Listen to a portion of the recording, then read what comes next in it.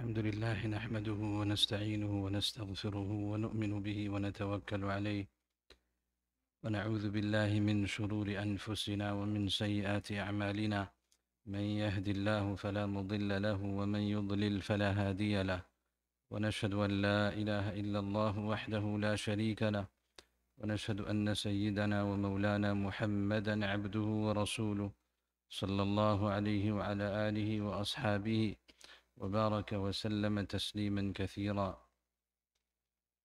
سبحانك لا علم لنا إلا ما علمتنا إنك أنت العليم الحكيم. اللهم انفعنا بما علمتنا وعلمنا ما ينفعنا وزدنا علما نافعا. أعوذ بالله من الشيطان الرجيم. بسم الله الرحمن الرحيم.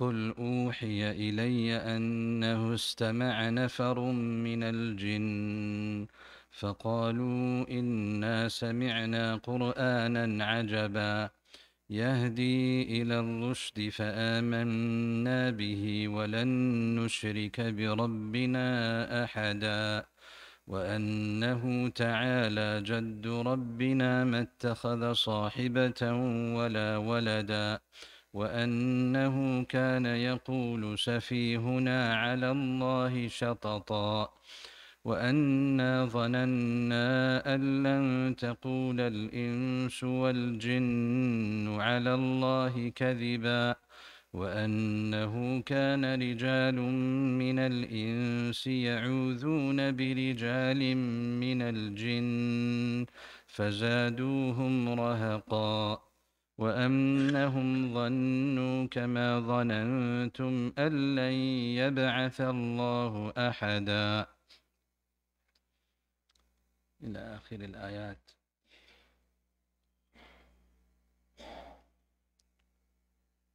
We completed Surah Nuh, and Surah Nuh, if we recall, we went over in the last 2 weeks, was the invitation of Nuh alayhi salam to his people and the warnings that he gave, and eventually his supplication against his people and their destruction. So basically, if the whole incident of Nuh alayhi salam's invitation, his da'wah, his prayer to Allah, and eventually the destruction of his people who disbelieved in him, if that is related to the people of Mecca, who were the first group of individuals who were addressed with the Qur'an, then this would be considered a form of tarheeb. Tarheeb meaning Allah subhanahu wa ta'ala warning them that look, these were the people of Nuh alayhi salam, and look at how they responded to the invitation of Nuh alayhi salam and what happened to them. What is the result of kufr? Disbelieving in Allah and denying the messenger of Allah. Likewise, Allah subhanahu wa ta'ala, by revealing the surah of Nuh, Surah Nuh, would be warning the disbelievers of Mecca. And it becomes a warning for all disbelievers that this would be the consequence of kufr. So the whole surah of Surah Nuh, we can say, is the surah of tarheeb. Tarheeb meaning warning of the consequences of kufr. Followed by tarheeb, usually the Qur'an brings these two themes together, coupled together. Targheeb and tarheeb. Targheeb means to encourage. Tarheeb means to warn. Right? The carrot and the stick. Right? How they say in English. Right? To encourage, motivate. To mention fada'il, virtues. So that people are motivated to believe, to perform righteous actions. And also to warn, to create fear of the consequences of disbelief, disobedience. So these two themes usually go together in the Qur'an. So likewise here, Surah Nuh would be considered tarheeb, warning. Surah Jinn is targheeb now, right? It's to motivate, to encourage human beings, right? That, oh humans, kuffar of Mecca, right, initially, and then all humans who disbelieve, O humans who are created from soil, dust, clay, right? The origins of the human who are supposed to be humble, right? The human from clay, dust, soil, from the earth should have humbleness in themselves and submit to Allah and believe in Allah and believe in the messengers of Allah. Human beings should be inclined to believe more than the jinn whose origin is fire, which usually is elevated, which rises, which has very little inclination towards submission and humbleness. In spite of that, Allah subhanahu wa ta'ala is saying, look at these jinn who are nariyul asl, their origin is fire. They have this elevation in them, in their personality, if you want to say, in their temperament. In spite of that, they humbled themselves when they heard the Qur'an and they became Muslim. Why are you not becoming Muslim? O humans, you should be accepting the truth more so than the jinn, and the jinn accepted Islam. So the whole surah was revealed, and that's why it's named Suratul Jinn. And Allah subhanahu wa ta'ala discusses a specific incident that occurred that the Prophet ﷺ himself was not aware of. And Allah subhanahu wa ta'ala informed the Prophet ﷺ of this incident of jinn listening to the Qur'an. But before we get there, we start discussing the surah, right? It's always good to talk about jinn. People like talking about jinn. There's a very nice book. I just started reading it. I wish I'd had time to go through all of it. It's called Akamul Marjan fi Ahkamil Jan. Akamul Marjan fi Ahkamil Jan. Very nice book. It's written by Sheikh Al-Allama Badruddin Abu Abdullah Muhammad ibn Abdullah Shibli. Muhammad ibn Abdullah Shibli. He was an 8th century scholar. In 769, he passed away. Hijrah. We're in 1446, 769, almost 700 years ago. He wrote a book, not very extensive, but Akamul Marjan fi Ahkamil Jan, related to the rulings of jinn. Jan is the plural for jinn, right? And he speaks about all sorts of things. He has about 140 chapters in the book. And I'll just to get an idea of what he has covered in the book about jinn.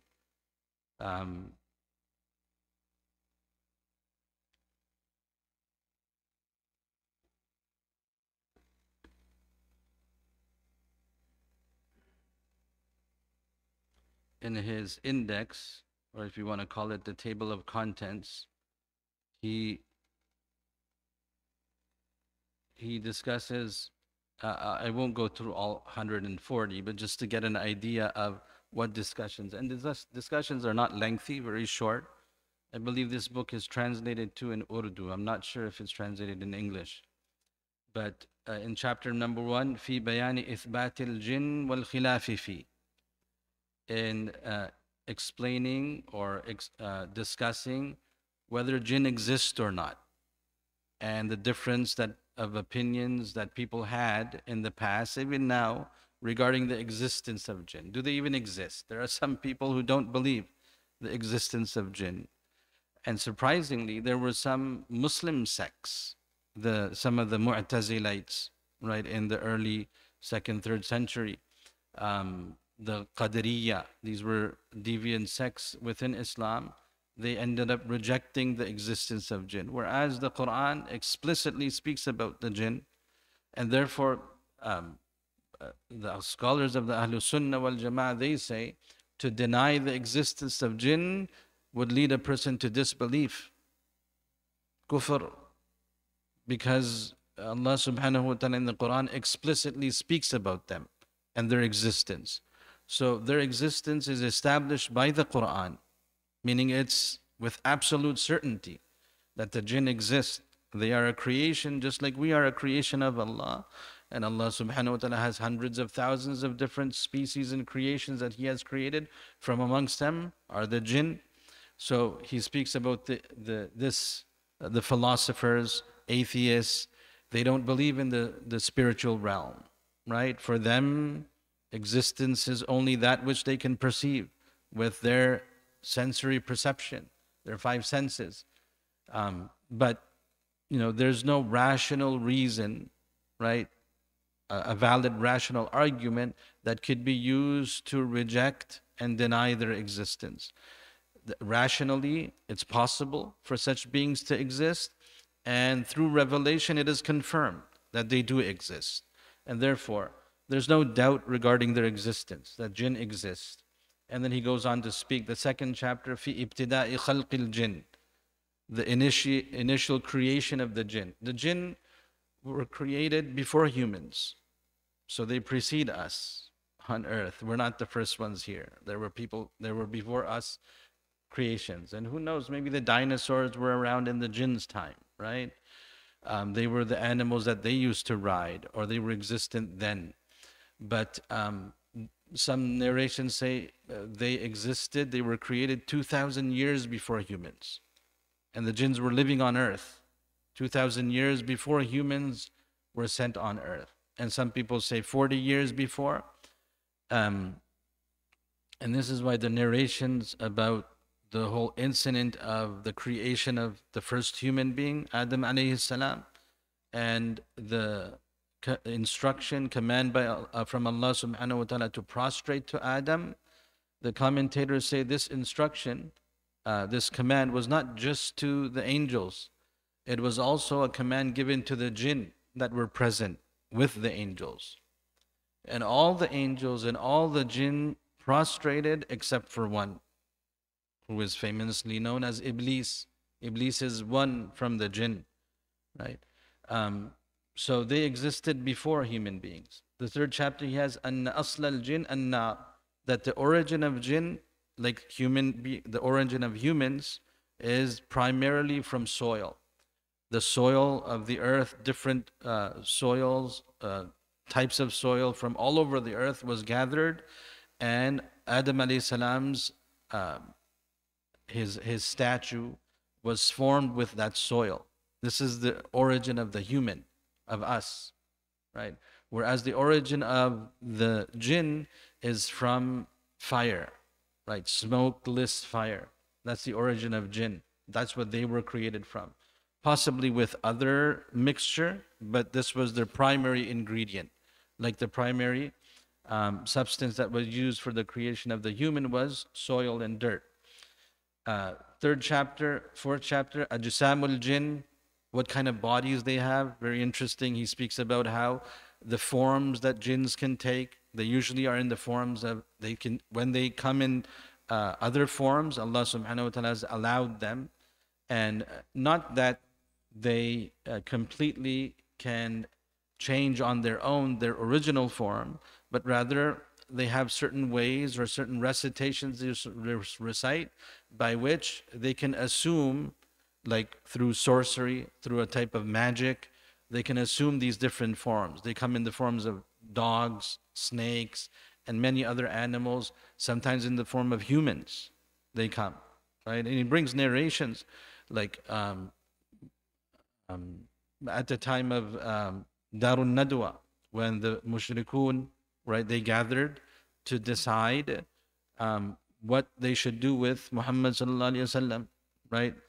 Before the Prophet sallallahu alaihi wasallam, at the time of migration, they had gathered and to consult one another, all the leaders of Mecca, and there was one elderly man who gave the opinion, right? He said he was a sheikh from Najd, Sheikhun Najdi.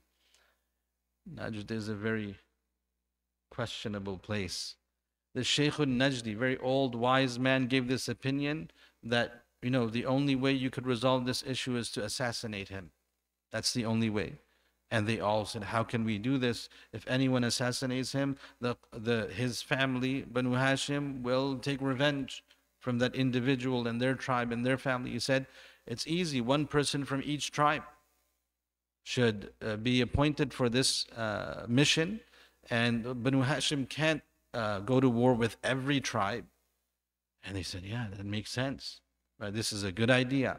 And they prepared individuals from every tribe. So that sheikh who was giving this opinion, no one knew who he was. And in narrations it comes that was Shaitan, who had come in the form of this elderly wise man. Shaitan always comes in the form of wise man, right? And to instill some wisdom of his into humans. And there are other occasions too. On the day of Badr, he was seen, right? He came in the form of Suraqa ibn Malik, right? Shaitan. And he convinced the disbelievers to proceed, right? That, you will be victorious over the believers. Don't go back. So the jinn acquiring different forms, the types of jinn, في بيان أصناف الجن, بيان تطور الجن وتشكلهم, how they go into different forms.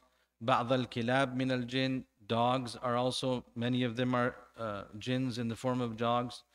بيان مساكن الجن, where do the jinns live?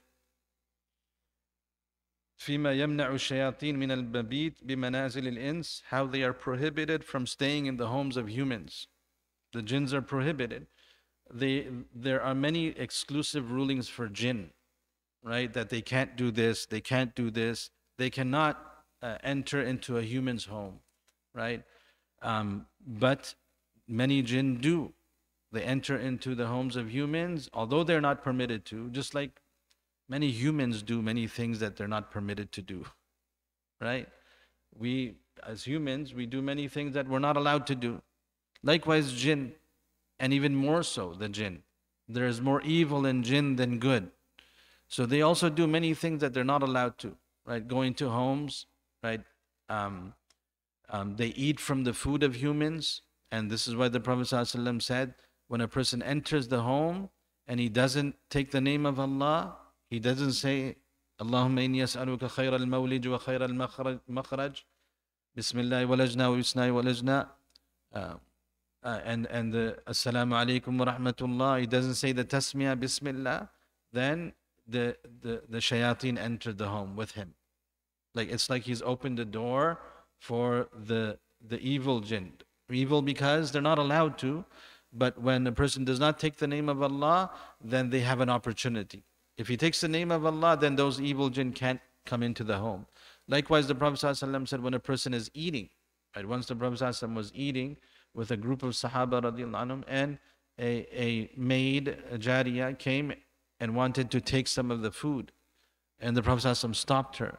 Another Bedouin came and he wanted to take some of the food, and the Prophet ﷺ stopped him too and held his hand. And then the Prophet ﷺ said to the Sahaba radiallahu anhum that we all were eating in the name of Allah, but Shaitan wanted to take part in this food and he couldn't because everyone took the name of Allah. But this individual and this woman, they attempted to eat without the name of Allah, and Shaitan was about to eat with them. But I caught them, and this Bedouin's hand, which I'm holding, I'm also holding the Shaitan's hand with him. Like I have grabbed him and I'm not allowing him to eat. So there are narrations that show that, and the Prophet ﷺ says that when you don't take the name of Allah, then Shaitan also takes part in the food. And obviously when Shaitan is eating with us, how can there be blessings in that food? Right? So people don't realize this, right? They eat without tasmiyah, without the remembrance of Allah, and they don't realize that they're losing blessings and the Shaitan is with them. And you could just imagine the effects of that food on them, right? Which is associated with the Shaitan. Likewise, there are many other, likewise, he speaks about this. He speaks about where they live. أن الجن يأكلون ويشربون, they eat and drink. Shaitan يأكل ويشرب بشماله, he eats with his left hand. فما يمنع الجن من تناول طعام الإنس, what we just spoke about. يتناكحون ويتناسلون, they also get married with one another and they have children, the jinn. They have progenies, and they have very long lives. He mentions a narration in here from Ibn al-Jawzi, who narrates from Sahal ibn Abdullah at-Tusturi, I believe earlier centuries, maybe 2nd, 3rd century.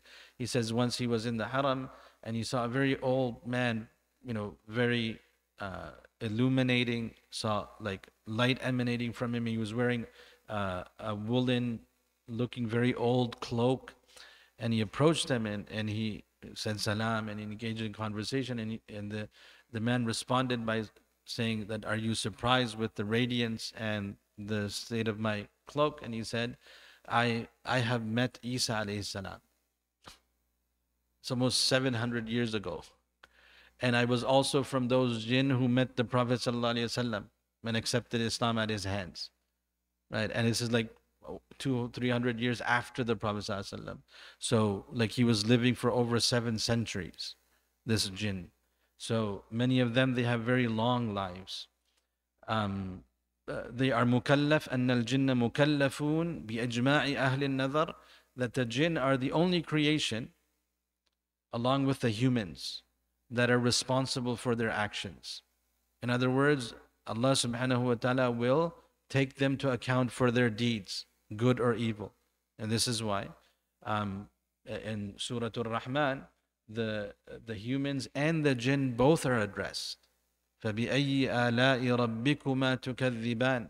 And this is يَا مَعْشَرَ الْجِنِّ وَالْإِنسِ. O species of jinn and ins, which of the favors of your Lord will both of you deny? The whole surah addresses. So the jinn are also, just like humans, mukallaf, meaning they are responsible for their actions. They are responsible to believe, to be Muslim, right? So the believers from them will be rewarded in the form of paradise, and the disbelievers from them will be punished in their Jahannam, whatever form of Jahannam they have. Were there prophets from the jinn? What is the opinion of the scholars? Was there any prophet from the jinn? The majority say that there was no specific prophet that was from the jinn sent to the jinn, but rather the jinn are all obligated to follow the prophet of their time. So the jinn of our time are obligated to follow the Prophet Muhammad sallallahu alaihi wasallam, and this is why they met the Prophet sallallahu alaihi wasallam many times. في أن الجن داخلون في عموم بعثة النبي صلى الله عليه وسلم. What we just mentioned. بيان انصراف الجن إلى النبي صلى الله عليه وسلم واستماعهم القرآن.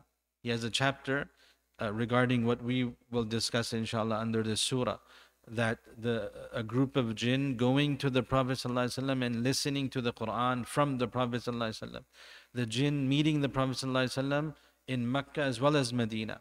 This was one occasion that will be discussed in this surah, where the jinn, they heard the Prophet ﷺ reciting Qur'an. But there were occasions, because this led to many of them accepting Islam. And after they accepted Islam, they came to the Prophet ﷺ multiple times. After this incident, after they accepted Islam, and in Mecca as well as in Medina. And some of the Sahaba, especially Abdullah ibn Mas'ud radiallahu anhu, he narrates once, this was in Medina, when one night the Prophet ﷺ took him out at night towards Bakr, the graveyard. And the Prophet ﷺ drew a circle. And he told Abdullah ibn Mas'ud to stay in that circle. So don't come out of this circle. And then the Prophet ﷺ went further ahead into the trees or the bushes. Abdullah ibn Mas'ud, he narrates that I wanted to see where the Prophet ﷺ was going. I heard some noise, some loud voices, and I was scared that it's possible that some of the enemy might ambush the Prophet ﷺ and attack him.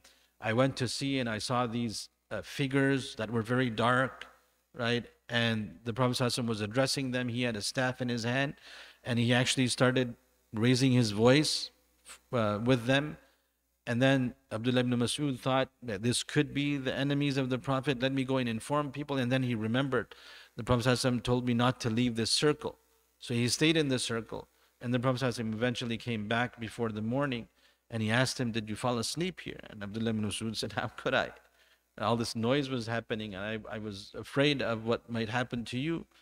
And the Prophet ﷺ said, you didn't leave the circle, you stayed here. And he said, yes, because he said, if you would have left, possibly they would have taken you away.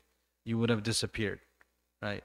So this is also, people, he experienced this, right? One of our teachers, I didn't study from directly, but my brother studied from him, and he just passed away recently. He was teaching Bukhari, Sahih al-Bukhari in Dewsbury in England. Maulana Muslihuddin, very famous, those who know him from India. He had, I I believe, four brothers. And he mentions in one of his books, in his autobiographies, he speaks about his brothers, and he says, one of my brothers, um, in his young age while he was studying, the jinn took him and he never came back. He had a very nice voice. He used to read the Quran very nice. So, and the jinn took him, and we never found him after that, right? And he never returned. So there are incidents like this too. So Abdullah ibn Mas'ud uh, was protected because of that uh, circle that the Prophet ﷺ had made, possibly recited something so that the jinn would not have access to him. Um, في تعبد الجن مع الإنس جماعة وفرادا. Sometimes the jinns, they worship Allah subhanahu wa ta'ala along with humans. So, like, if you might have some abnormal experience here in the masjid, don't get scared. They're just our brothers. They might be standing with us. And no, there are jinns around this area too, for your information, right? We experienced one upstairs. But anyways, so they could be worshiping. That's possible. They worship with humans. They come in their in a form that cannot be seen, and sometimes they may come in human form. They also study with humans sometimes, right? But again, they're not allowed to. It's prohibited for them to disturb humans. So those who disturb humans are usually the evil ones. They transgress. It's something haram that they do, and they will be punished for it if they don't repent, right? They're not allowed to disturb humans. They sometimes possess humans, right? But this is where we experienced when upstairs there was a young girl. May Allah protect her. And this also leads to the fact that the Prophet ﷺ, he has taught us, right, prayers, and he also mentions one of them here, and the last two surahs of the Quran, Surah Al-Falaq and Surah Al-Nas. These are very effective in the morning and evening prayers, as well as the 5 daily prayers that we perform. Right? These are ways to protect ourselves from these evil jinn uh, uh, being able to influence us or affect us, right, in any way. There are so many du'as that we have been taught. We don't realize the importance of these du'as, right? Like, for example, going into the washroom, we are taught to say, Allahumma inni a'udhu bika min al-khubuthi wal-khaba'ith, right? And the meaning of this dua is, Allah, protect me from filth and the evil jinn, al-khaba'ith. Because the evil jinn, they like to lurk around unclean areas, filthy areas. Right? The evil jinn, they like filth. They like impurity, right? Najasa. And when a person is around impurity, filth, right, there is a chance that he might be afflicted by these evil jinn. So this is why when the dua is recited, the jinn are not able to affect the person while they're in this place. Likewise, we were mentioning these du'as, right? That when a person recites their du'as morning and evening, they perform their prayers, then the jinn this is usually a defense against any evil from the jinn. And this is also with the qudrat of Allah. Obviously, we recite the dua, but Allah is the protector, right? And through the permission and through the protection of Allah, a person is protected. And Allah will protect the person who recites these du'as and performs their prayers and remains clean as much as possible. But those who neglect these du'as and they don't understand the significance of them and they don't regularly pray and they stay in the state of impurity, they are easy targets for the jinn, right? Like those people who engage frequently in, there was an incident, I think once I mentioned, regarding a young girl that was being treated for jinn possession. And she was mentioning how, like, when she is possessed, she can see the other jinn who are in the home. And a close relative of mine was the one who was treating the family, and he was saying that sometimes she would speak about the jinn and what she saw, and she would say that within my home, I could see that the largest number of jinn would be present in the home when someone would be watching a horror movie inside the house. That's when there would be the most jinn, right, in the home. So, like, this exposure to the television and these type of movies also invites the jinn. It's like a portal through which they come, right? So these are very dangerous situations too. So mentioning how experienced lady upstairs who had come, and clearly when she was speaking, it was not her that was speaking; it was someone else who had possessed her.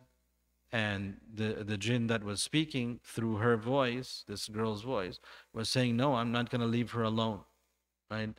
And the imam, I don't know if I mentioned our imam, mashallah, he was addressing the jinn and saying that, you know, leave, and he was reciting his ruqya, and the jinn was adamant and, no, I'm not going to leave her alone. I'm going to bother her every day. So this happens sometimes, and they need to go through treatment. Sometimes ruqya helps, and this becomes a type of tribulation, a trial, right? Just like our like physical illnesses, right? They're a test for us, right? Sometimes we fall into physical illness. A person gets cancer, may Allah protect us, right? A person gets these different types of diseases, and they become a test for a person, right? A test of their patience, and sometimes it becomes a means of turning back to Allah subhanahu wa ta'ala. So likewise, these type of afflictions are also a test for the human being, right? Obviously, the jinn who would commit this would be committing a wrong, but it becomes a test for the human too, right? And it's not something very we don't want to experience this. So this is why we should seek Allah's protection for ourselves, for our families, for our children. And from what it seems and what we are hearing people say, and even scholars, that the the mischief of the jinn has increased a lot throughout the world now. There's a lot of jinn activity amongst humans now, right? We don't realize it, but there's a lot of activity going on, right? And those who have understanding and those who sometimes are exposed to this, they realize this. And this is why it's extremely important now for us to be well protected through the du'as that we are taught in the hadith. Um, Very important for us to take our precaution, right? And defend ourselves from the evil that may exist around us. في حكم الصلاة خلف الجن. Are you allowed to perform a prayer behind a jinn? Can a jinn be imam? Right? He discusses this. In إقاد الجماعة بهم. What if a jinn crosses in front of a human while he's praying? What's the ruling regarding that? What if a human kills a jinn? Can a person get married to a jinn? Munakahatul jinn. I'm not sure how that works, right? But he speaks about jinn affliction. If a jinn takes away a human being, right? Discussion regarding that. What are they allowed to eat? To advise jinns, to address them, right? You know, we reach out to them too, right? To give advice to them. Idha lil jinn. The Prophet ﷺ, he went, like we said, on multiple occasions, and he gave khutbah to them. He advised them. He spoke to them. Right? They had questions. He answered those questions. وغير ذلك. Many other aspects he deals with. He deals with also the possession of jinn. إخبار الجن, how jinn, they informed of the Prophet ﷺ's prophethood. Some of the Sahaba themselves mentioned after accepting Islam that we were informed by a jinn of the Prophet ﷺ inviting people towards Islam. A jinn had informed us. The jinn's participation or their information regarding the Battle of Badr, the shahadat of some of the Sahaba, Sa'd ibn Ubadah, jinns informed of his demise.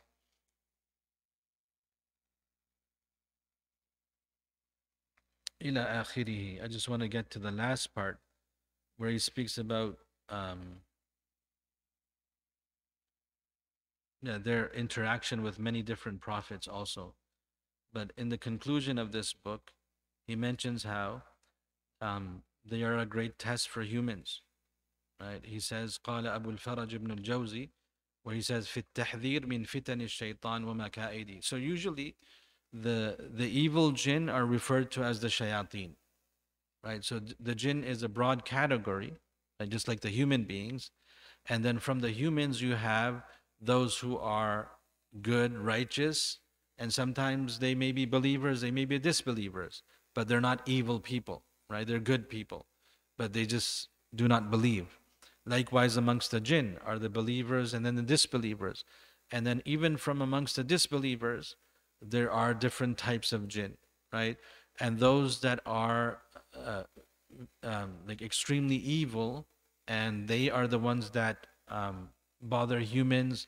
They have like conflicts and wars amongst them. They are usually referred to as the shayateen, the evil jinn, right? The evil spirits. And then you have the good jinn too, right? So, like Iblis is also a jinn. He's from the same species as jinn, but he became the most evil of them, right? His progeny that came down. They say that the first jinn was called Al-Jan. Like, just the first human being was Adam alayhi salam. The first jinn was Al-Jan. That was his name. And there's another name he mentions there too. He was Abul Jinn. Like, from all jinns came from him. Like, all humans came from Adam alayhi salam. So Iblis is just one amongst them who ended up becoming the worst from them, right? And be cursed till eternity. So, and then he has his progeny, his minions, they are the shayateen. Just like there are shayateen from the jinn, there's also shayateen from the ins. Allah subhanahu wa ta'ala says, Shayateenul insi wal jinn. That the shaitan from humans and the shaitan from jinn. So the most evil human beings could also be referred to as the shayateen from humans. And likewise the shayateen from the jinn. So he says the warning regarding the fitna of shaitan and his tricks. Abu al-Faraj ibn al-Jawzi rahimahullah. And the same Ibn al-Jawzi has a whole book on the tricks of shaitan, Talbisu Iblis. Right? The tricks and the trickery and the deception of Iblis, and how he deceives different people in different ways, different types of people, scholars, laymen, rich, poor, right?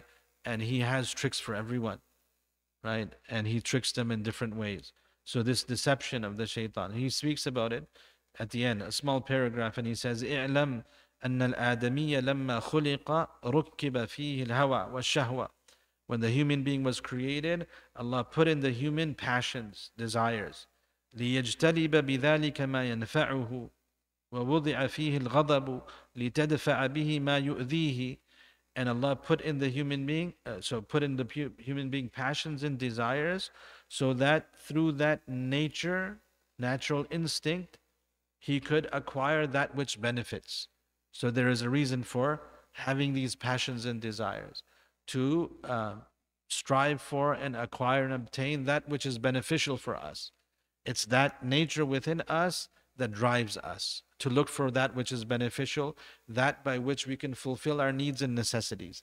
If this hawa and shahwa did not exist, then we would not be motivated to fulfill those needs of ours through this desire and passion.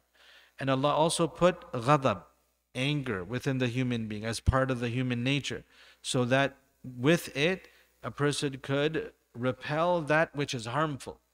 That's the reason for that natural instinct of anger and dislike, so that a person can repel from himself that which may harm him. وَأَعْطَى الْأَقْلَ. And then Allah subhanahu wa ta'ala gave intellect to the human.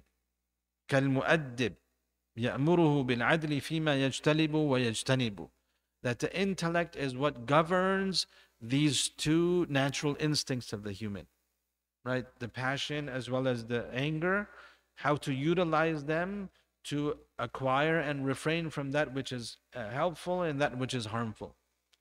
So the aql governs a person in doing what is helpful and beneficial and refraining from what is harmful. The aql will help an individual make those decisions and remain moderate. But then Allah subhanahu wa ta'ala then created shaitan. وخلق الشيطان محرضا له على الإسراف في اجتنابه واجتنابه, to test the human in going astray in regards to these two natural instincts, in regards to his shahwa and his ghadab, to take him to do things that are not permitted in fulfilling his desires, and engaging in things that he should refrain from, that his ghadab should have repelled, but shaitan tricks him and gets him involved in those things. So that's the test of shaitan for the human being. So he says, فَالْوَاجِبُ عَلَى الْعَاقِلِ أَن يَأْخُذَ حَذْرَهُ مِنْ هَذَا الْعَدُوِّ.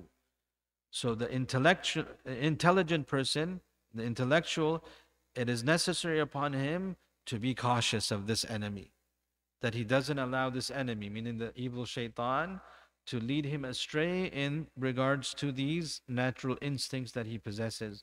And Allah subhanahu wa ta'ala made it very clear. قَدْ أَبَانَ عَدَاوَتَهُ مِنْ زَمَنِ آدَمَ وَقَدْ بَذَلَ نَفْسَهُ وَعُمْرَهُ فِي إِفْسَادِ أَحْوَالِ بَنِي آدَمَ. And Allah subhanahu wa ta'ala made it very clear to Adam alayhi salam that shaitan is your enemy till the day of judgment. He will be your enemy and the enemy of your progeny. Every human being is an enemy to shaitan, right? And the evil jinn.